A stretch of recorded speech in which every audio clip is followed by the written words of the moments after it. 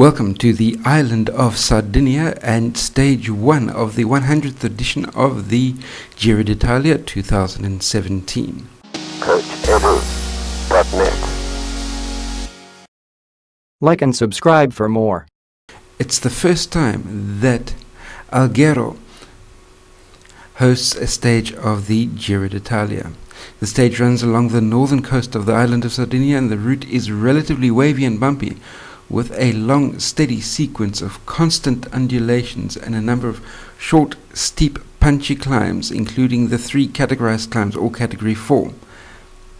The final of these is less than 20 kilometers from the finish line and totals approximately 5 kilometers of climbing with an average gradient of 8%, although the opening meters of the climb are substantially steeper than that.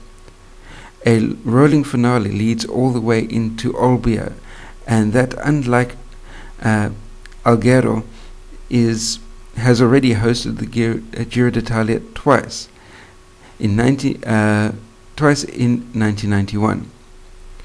2 kilometers before the finish, the route covers a short stretch of stone slab paved road, which I really hope will be dry when the riders head across there.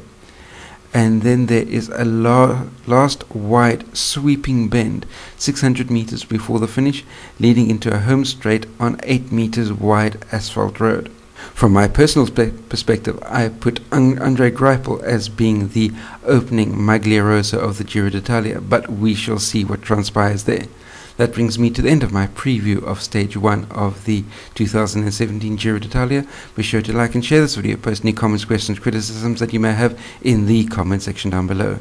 If you're new to my channel, hit that subscribe button, and last but by no means least, remember, until the two of us meet again, stay carved up for the win, and I'll see you next time. Cheers.